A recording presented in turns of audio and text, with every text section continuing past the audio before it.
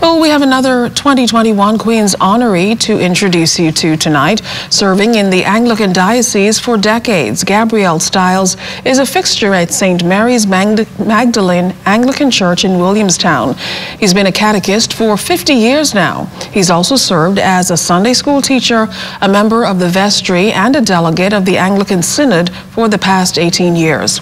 He started the new year being awarded with a British Empire Medal in the Queen's New Year's Honours for religious work. Mr. Stiles is humbled and grateful to God for the honour and offers these words of advice to the nation's youth. Be honest, important. Be decent. Hold your head high. Your time is coming. And I also thank God for allowing me to live the age of 86 to receive a medal from Her Majesty the Queen.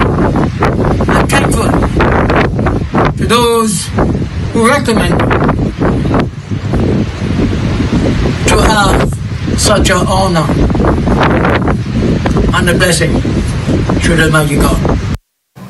Now, the senior clergyman also implored residents to keep God first. Pray for those in authority in our country. Live up to dignity, what God requires us to do.